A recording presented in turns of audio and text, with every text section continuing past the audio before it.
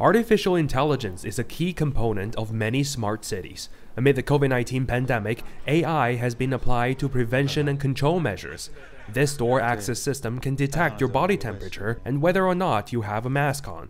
But if you don't, it won't let you in. 主要应用的地方当然是在社区和写字楼啊、企事业单位的一些出入通行的一些场景上，来确保就是你体温正常的人能够合适的通行。对于体温异常的人，我们立即做出报警。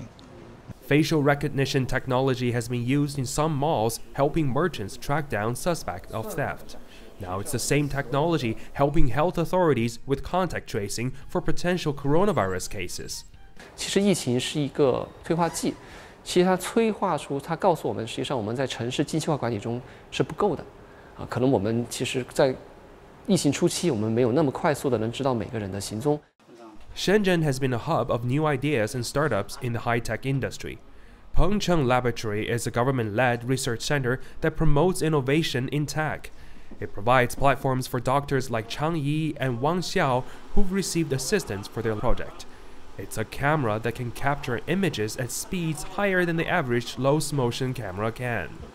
自动驾驶里面，就是说，当你车开得比较快的时候，你常规的相机可能不太很好处理。